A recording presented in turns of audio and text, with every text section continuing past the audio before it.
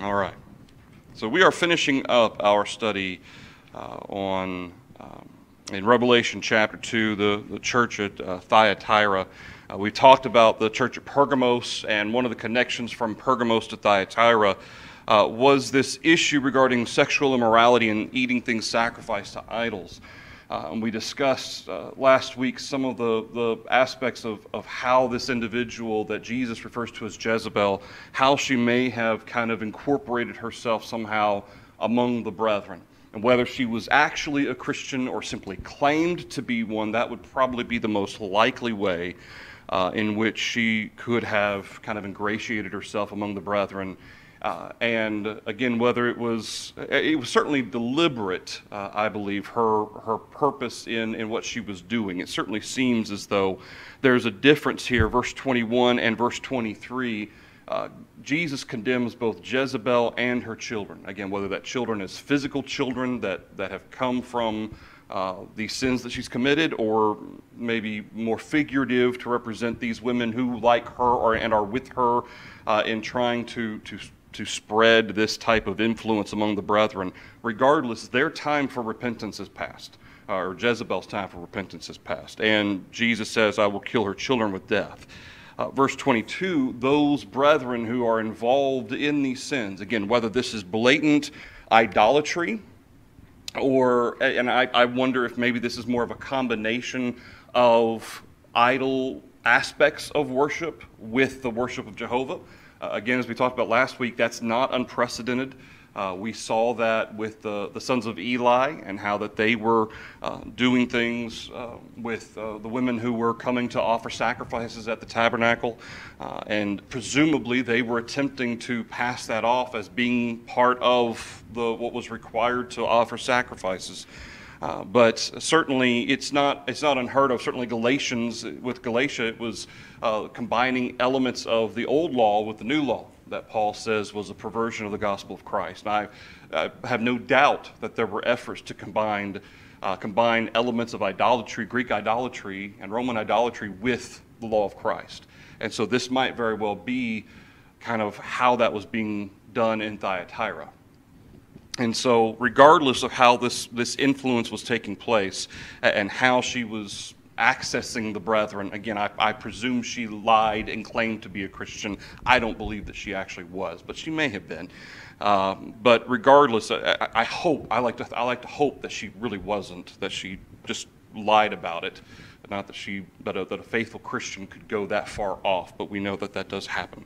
But regardless, we find how in verse 23, Jesus then says, all the churches shall know that I am he who searches the minds and the hearts, and I will give to each one of you according to your works. Now, Jesus has emphasized before two concepts to multiples of these different churches already. And certainly within the presentation of Jesus to John in Revelation 1 is imagery that shows the fact that Jesus knows everything. Nothing escapes his attention. He is the one who's able to know the thoughts and intents of the heart. And it is interesting that, and somebody mentioned the possibility that, among idol work, among Greek gods and the Roman gods, it's possible that type of teaching and worship, maybe they had never even considered the possibility that an all-powerful God could even understand their thoughts and hearts. That may not have been something that was incorporated in Greek religion. The idea that the gods can know what I'm thinking or what my intent is. And that's something I hadn't really thought about before, that maybe among the Greeks, that wasn't something they'd ever thought about or ever knew.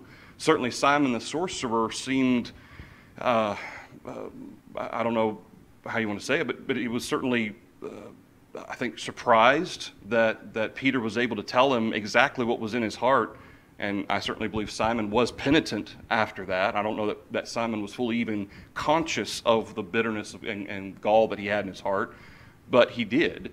Peter was able to show that to him, not because necessarily Peter had that intuition, but because of the Holy Spirit. And he was able to tell Simon that. And so it makes me wonder if maybe among that society that a God could know the hearts thoughts and the thoughts of the mind and so forth, that could possibly be a thing. And so the fact that Jesus says this kind of would, if that were the case, and that among the Greek society, this is something new, would be something new to them, that would add even more emphasis to why Jesus says this.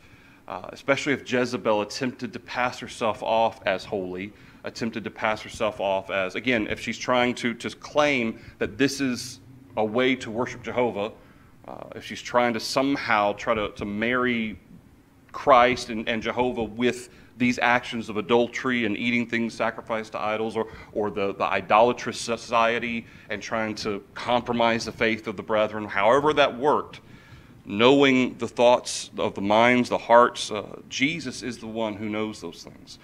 And then he follows that with, I will give to each one of you according to your works.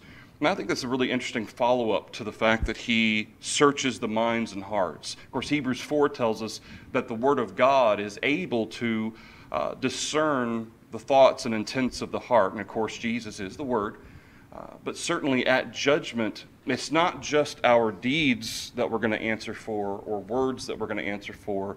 It's also our thoughts as well. Of course, Jesus makes it clear that we're able to sin with our thought, with our mind. It's not just doing works of sin. We can sin even with our thoughts if we allow our thoughts to go places they shouldn't. But the fact that Jesus says, the churches shall know that I am he who searches the minds and the hearts, that's really interesting that Jesus specifically points that out. That this is one of the lessons that the churches will learn from my punishment of Jezebel and her children.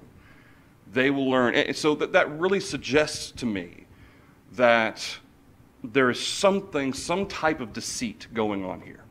I don't know that it was blatant. I certainly would hope that the brethren wouldn't fall into something obviously blatant, that's obviously sinful and so forth, contrary to God. Maybe they were convinced, they were deceived, obviously deceived into thinking that maybe this is how we're supposed to worship, deceived into thinking it's okay to compromise our faith or whatever.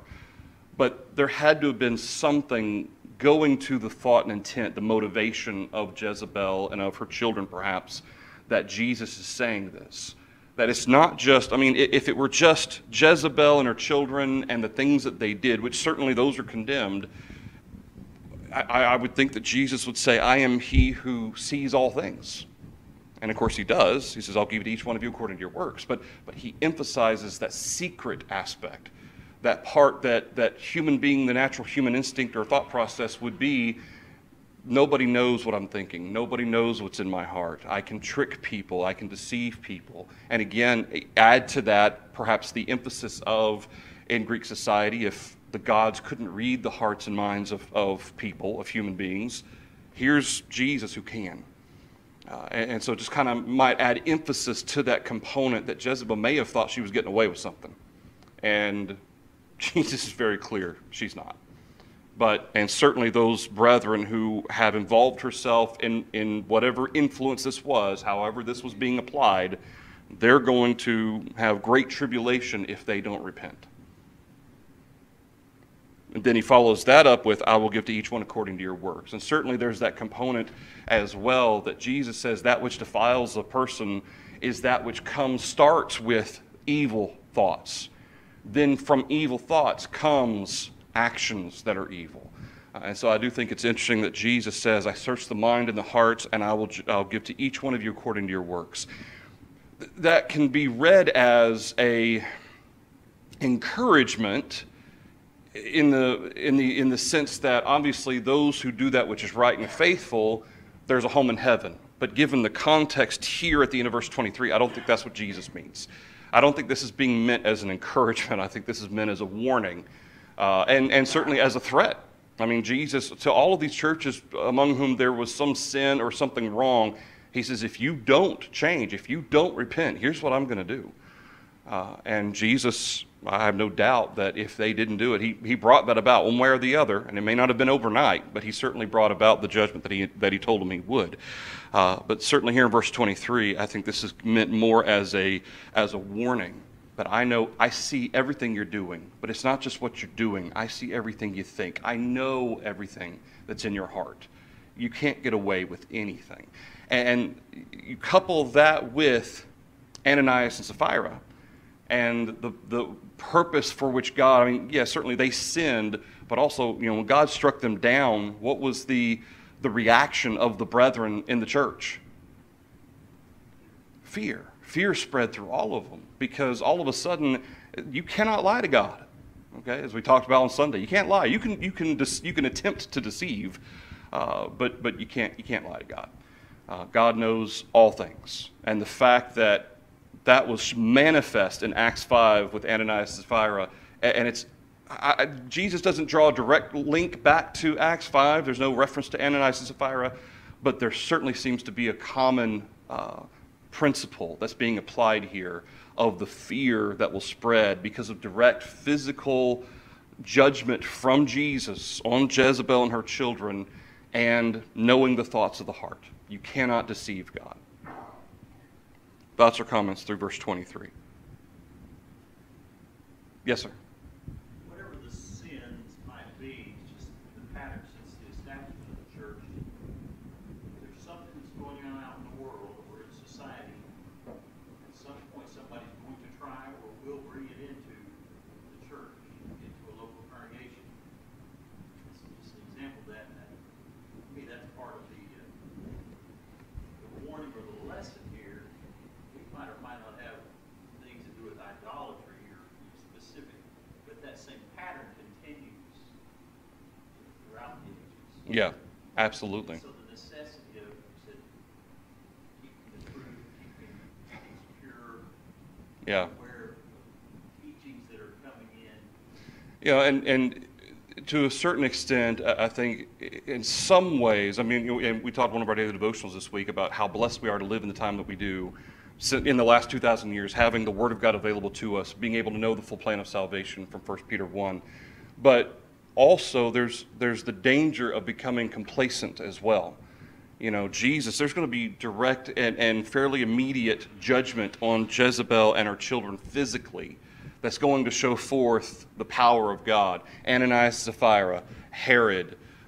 We have examples throughout the New Testament of, and for that matter, there are examples in the Old Testament of immediate action taken by God to show his wrath or to show his displeasure in what individual or group of people are doing.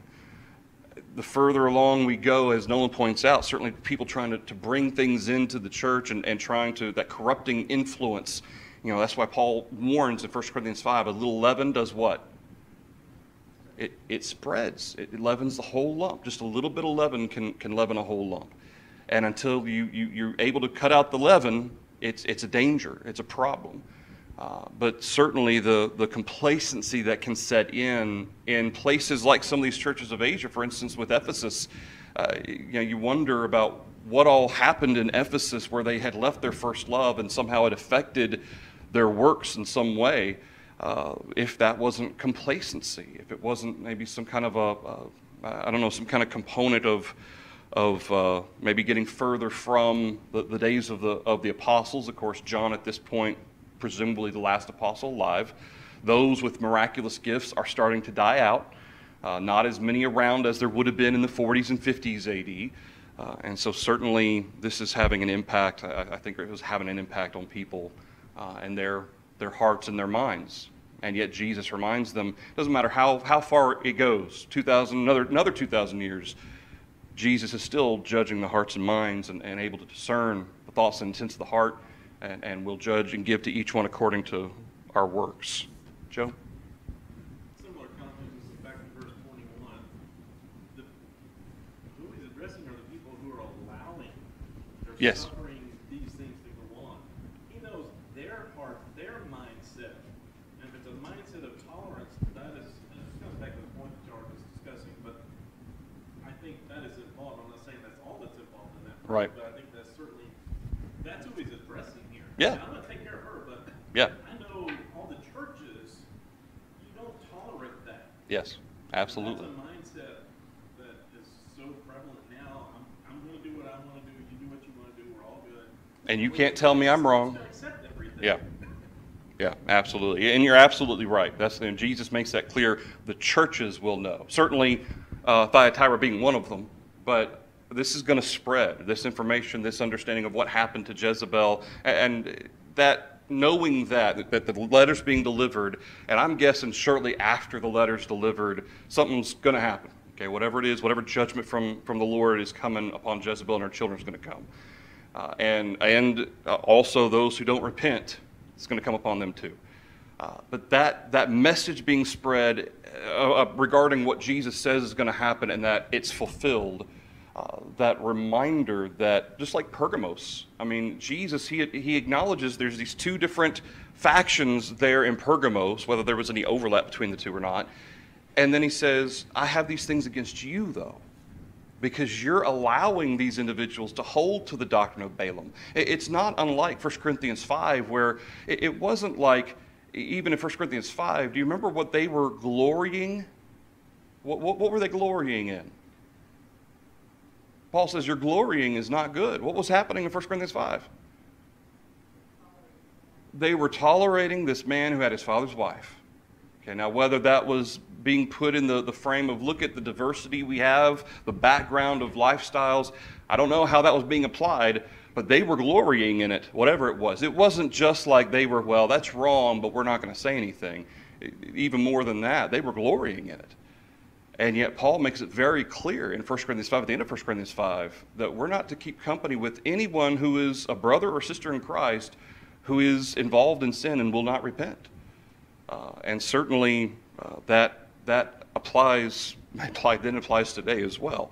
But the fact that this is for the brethren to understand that it's not just, these individuals, yes, they're going to have their judgment, but you are going to be judged as well if you tolerate. And in fact, and like you said, that's part of what he says here in verse 20. You allow that woman Jezebel.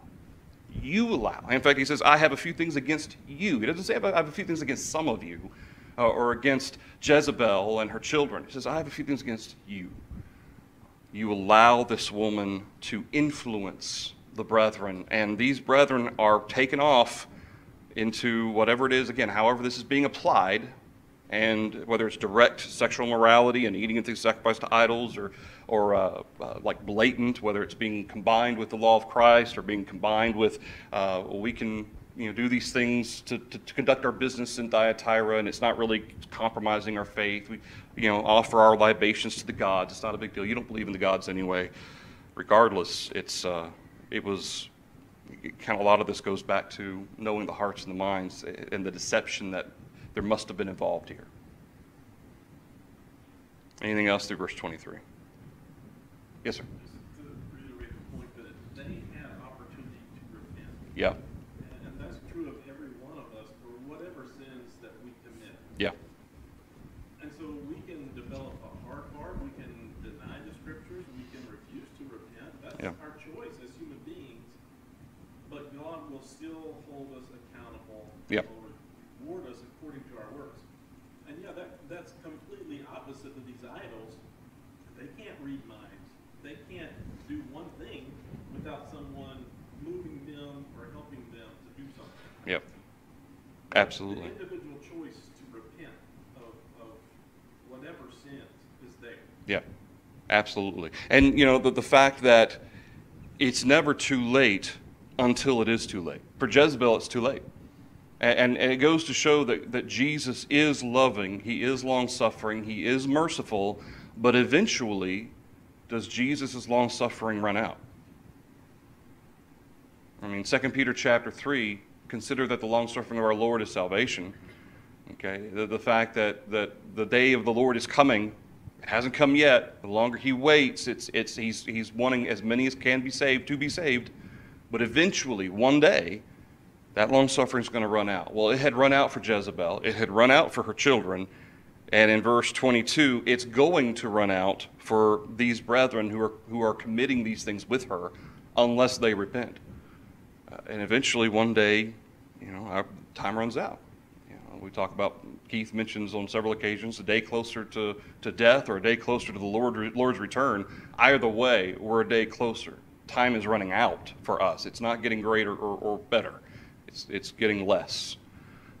And certainly that knowledge of the fact that, and the sense that Jesus uses that time as well. I gave her time.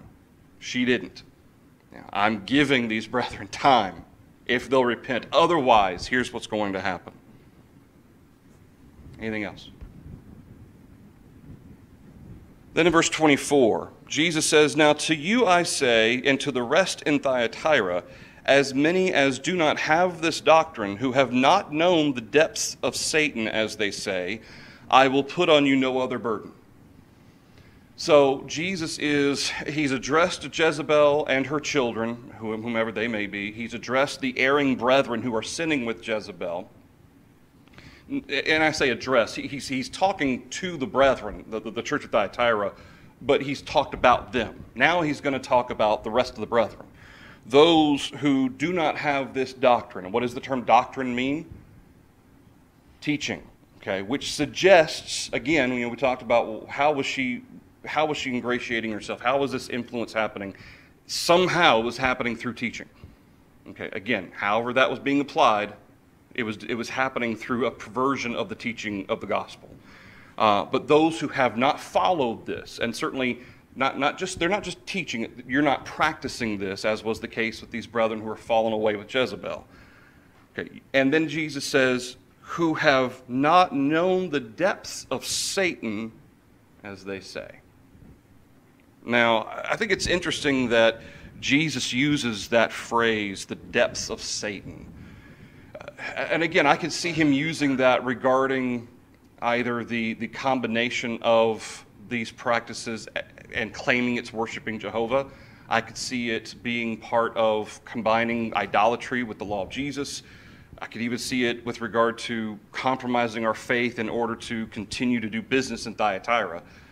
But the fact that the depths of Satan, it's kind of a very unique phrase that Jesus uses.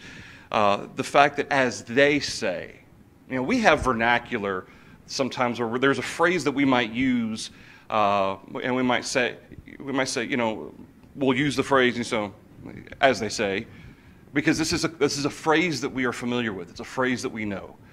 Now, whether Jesus is using it that way, that's more of a modern way of saying things. It's almost as if Jesus is emphasizing something about the situation among those brethren who had fallen into whatever this was that Jezebel was teaching or influencing them. But the depths of Satan here, it's not degrees of sin. There's no sense of the degree of sin. Sin is sin, and it doesn't make any difference what it is. But I wonder if Jesus is referring to the demonic nature of how it has kind of gotten entangled into the brethren. The way it's kind of been so deceitfully spread among the brethren. I wonder if that's what Jesus is referring to. Those who have not given themselves over, allowed themselves to be deceived by whatever this was, allowed themselves to follow through with whatever these sins are. That's what he's referring to as the depths of Satan. Because he calls that doctrine, whatever it was, however it was that was being applied, he calls that the depths of Satan.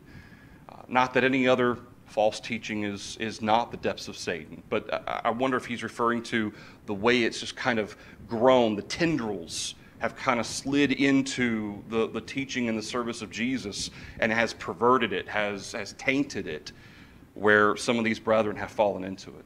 Nolan?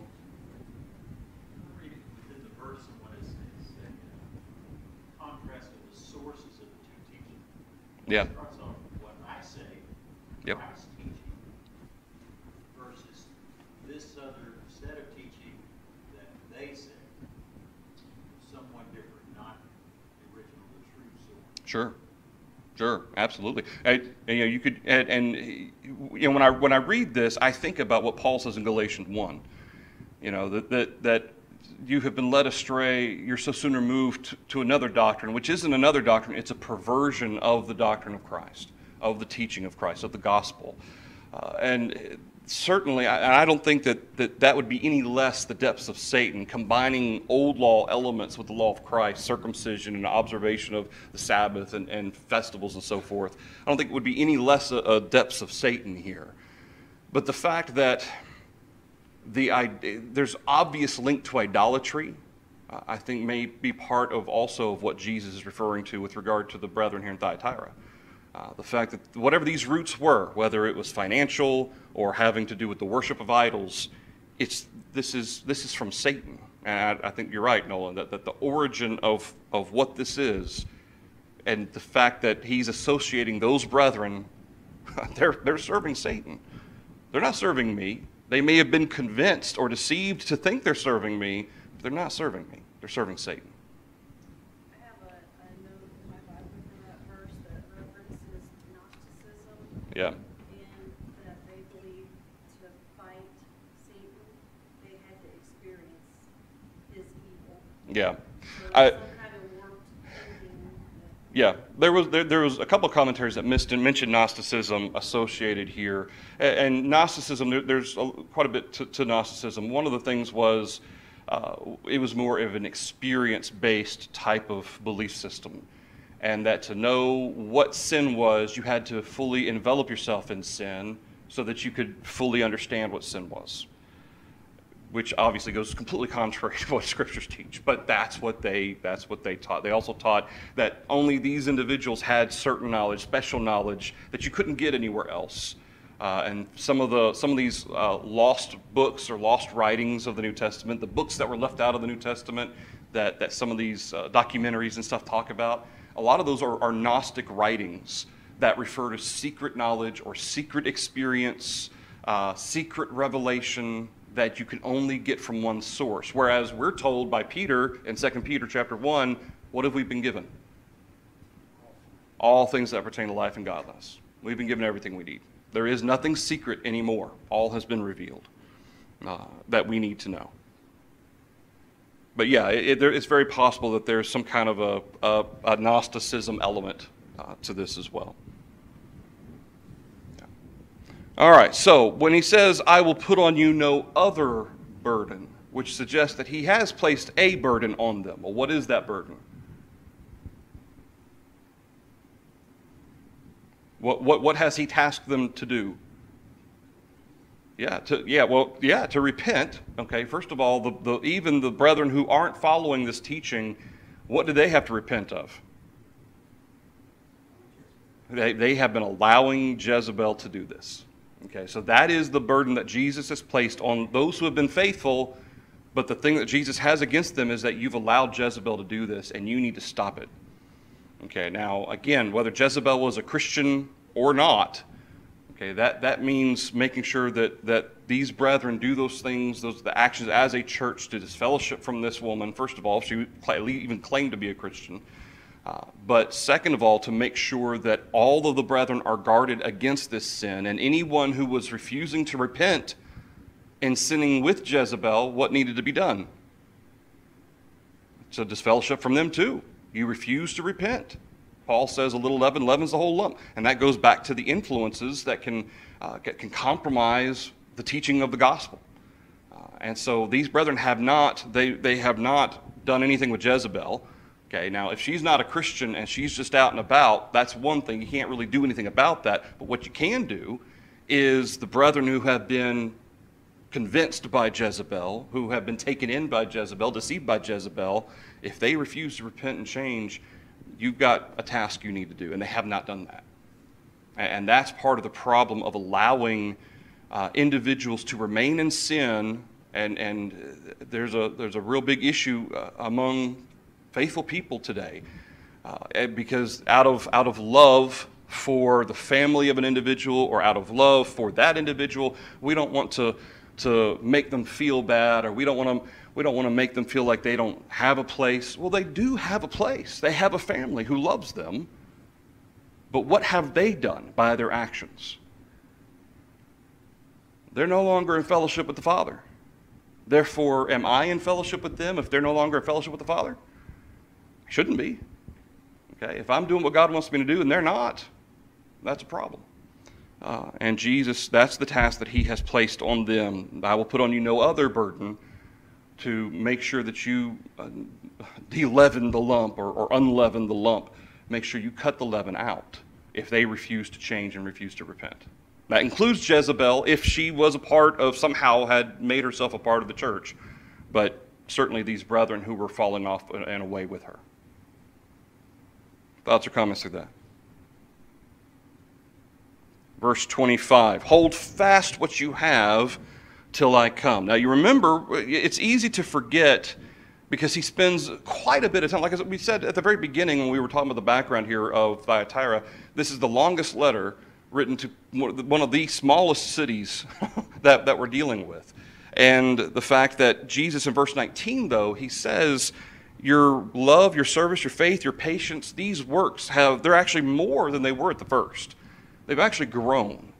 It's easy to forget that because, then we talk about Jezebel and we talk about her influence and some of the brethren falling away. But remember the fact that they have actually grown in many ways, except for some of them. Certainly, obviously, they've been led astray. But the one thing they haven't done is the unfortunate responsibility of disfellowshipping from these brethren who are doing that which is sinful.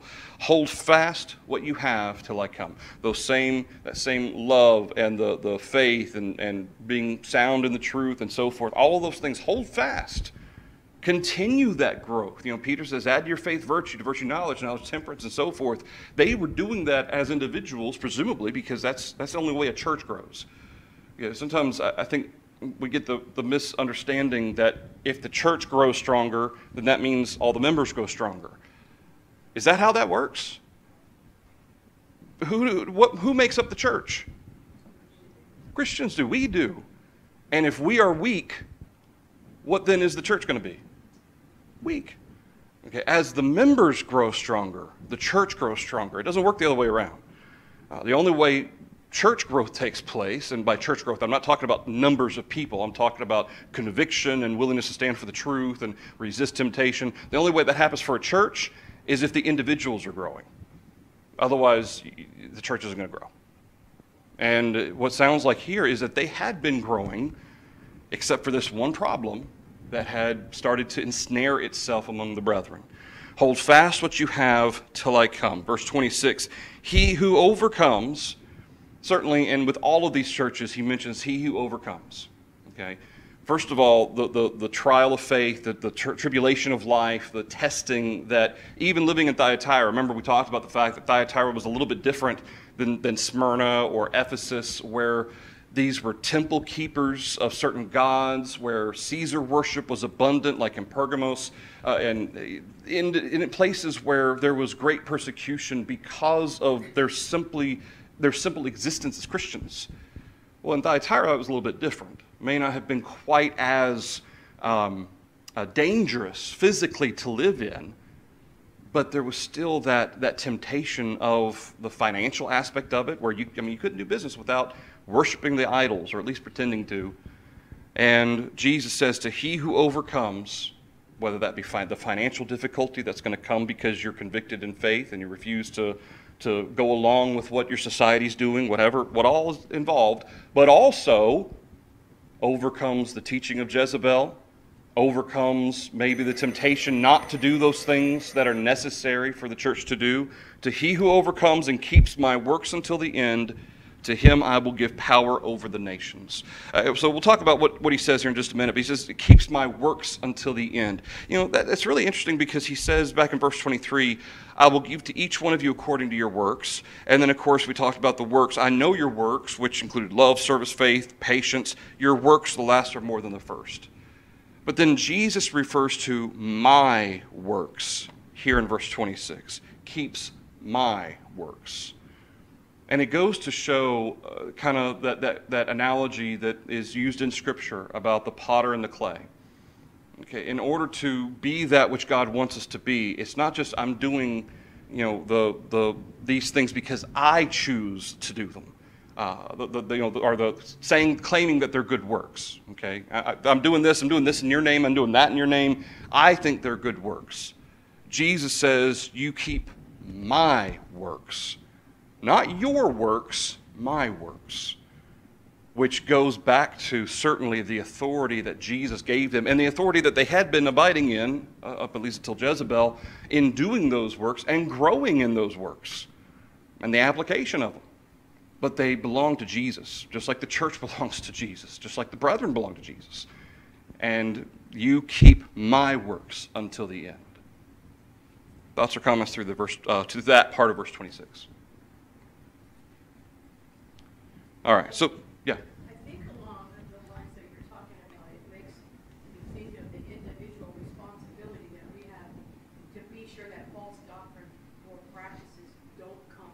Yeah, So while we're a group of people, I'm still going to be held accountable. absolutely. If I choose to allow a person that is practicing something that goes against God's law, that doesn't let me off the hook. Right. You know, it's my responsibility to tell them, you know, and. Can't just turn a blind eye. Yeah. No, and that's why I think it is. C.J. Lewis, in one of his books, I don't remember which one, but he talks about Satan loves people who are complacent. Yeah. They're the easy, not the ones that stand at the fight, but the ones that let little things creep in because he knows that it'll grow. And if you're apathetic, Yeah. you know. And so, to me, earlier in class, I had the thought, well, it goes around, comes around. Yeah. No, not really, but the thought was, you reap what you sow. You reap what you sow. You know, and so we have a, as a congregation, we have to be sure that the truth is being proclaimed appropriately, but also as an individual, I need to be sure that I'm behaving according to the truth, and Right. that I associate with brothers and sisters, and not like, oh, it's okay that you have a piano, or it's okay that, you know, whatever the issue is. Yeah. Well, and that goes back to Hebrews 5 as well. Having our senses exercised, being skilled in the word of righteousness, to have our senses exercised to do what? Discern good and evil. Okay, and if we're not skilled in the word of righteousness, what are we? What does the Hebrew call us? Huh? Immature children. Okay, immature children, and that certainly everybody grows and everybody adds to their knowledge, but that's the emphasis of why we have to grow, to be able to discern that which is right and wrong, because those who aren't able to do that, they're tossed to and fro. Every wind of doctrine, Paul told Timothy about. Every wind of doctrine comes around, oh, that sounds good. Oh, that sounds good too. And because they're not grounded and anchored in God's word, they're not able to discern when they hear something that is not according to what God says. And so they're easily convinced. They're not gullible. It's not the sense that they're gullible. It's that they're easily convinced because they're not grounded in the truth. And certainly there may have been some of these brethren in Thyatira who were guilty of that. So, to him I will give power over the nations. Verse 27, he shall rule them with a rod of iron. They shall be dashed to pieces like the potter's vessels, as I also have received from my Father, and I will give him the morning star. A lot of times verse 26 and 27 are taken out of context. Okay, there's several false individuals who've taught false things about verse 26 and 27. The aspects of somehow even going so far as to say Jesus is saying that every Christian is going to have their own nation or their own world to rule. Okay, understand Jesus quotes Scripture for a reason in verse 27. He's coming from Psalm 2. So understand that when Jesus, and really in a lot of ways, all Scripture that when it's quoted in the New Testament by Jesus or by the apostles, usually it's not limited to just that single quote. They're quoting that because of the context of the situation wherever it is they're quoting it. So Psalm 2 and in verse 7, between now and next Wednesday night, you can go ahead and read that if you want to, verse 7, particularly verses 7 on through 9. But there's a context here. It's a messianic psalm that Jesus is referring to. And so when he says what he says back in Revelation chapter 2, we need to wonder or ask ourselves if what Jesus is saying here, is it literal in the sense that they're going to be made like kings, or does he mean I will give them power over the nations in some other way? And so that's where Psalm 2 comes in. We'll talk more about that next Wednesday night. We will finish Thyatira next Wednesday night, and we will start Sardis as well next Wednesday night. Thank you, everybody.